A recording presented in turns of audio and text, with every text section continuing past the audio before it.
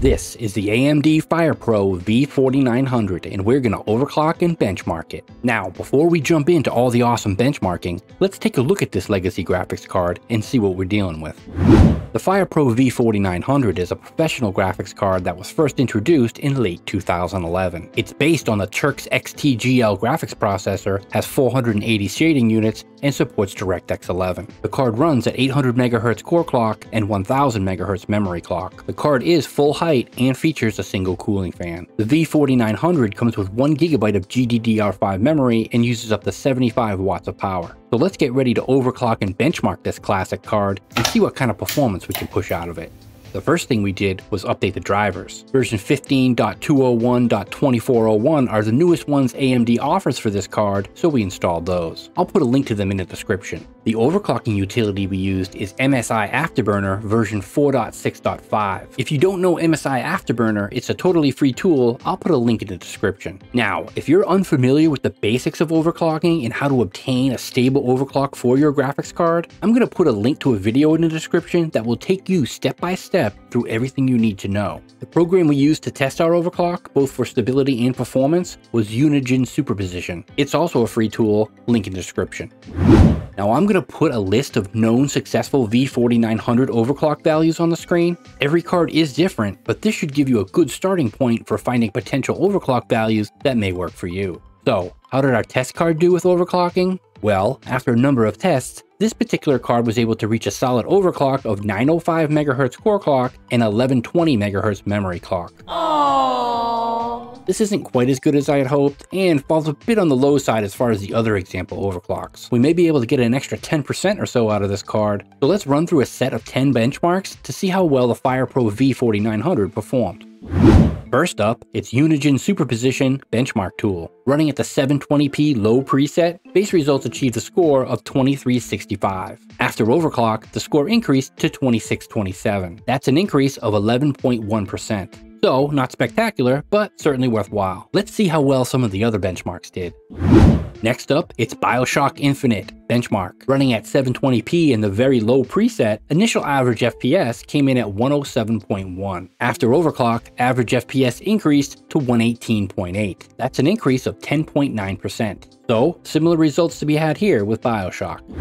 Next up, it's Valorant. Running at 720p in all the lowest settings, initial average FPS came in at 149.4. After overclock, average FPS increased to 169.2. That's an increase of 13.3%, so it's not a bad boost to performance for this title. Next up, we've got Final Fantasy XIV Endwalker benchmark. Running at 720p in the standard preset, base results achieved a score of 6405, or fairly high rating. After overclock, the score increased to 7078, also fairly high rating. That's an increase of 10.5%. So, similar results, right in line with the other benchmarks.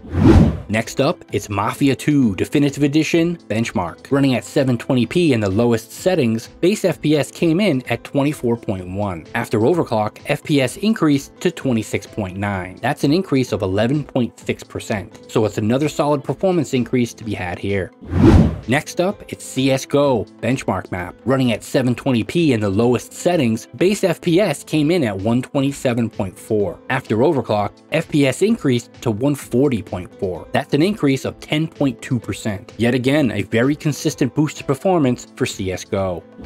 Next, for all our video editors out there, we've got Blackmagic Raw Speed Test. Testing the performance for decoding 1080p raw video files, initial results came in at 112 frames per second. After overclocking, results increased to 117 frames per second. That's an increase of 4.5%. So, not great, but we'll take it.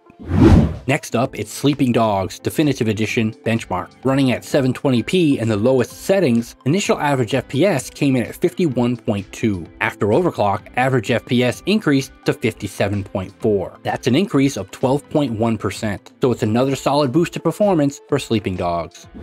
Next, we've got Borderlands 3 benchmark. Running at 1080p, 50% resolution scaling, and the lowest settings, initial average FPS came in at 24.0. After overclock, average FPS increased to 26.5. That's an increase of 10.4%. Yet again, another solid increase right around that 10% range for Borderlands 3. Next up, it's Grand Theft Auto 5 Benchmark. Running at 1080p, 50% resolution scaling, and everything turned down as low as it would go, initial average FPS came in at 84.5. After overclock, average FPS increased to 93.3. That's an increase of 10.4%. So it's another nice boost to performance for GTA 5. So there you have it, the AMD FirePro V4900 in all its glory. Certainly an old card with limited overclocking potential, but for a solid bargain bin 720p performer, not bad. Please feel free to leave a comment, and thanks for watching.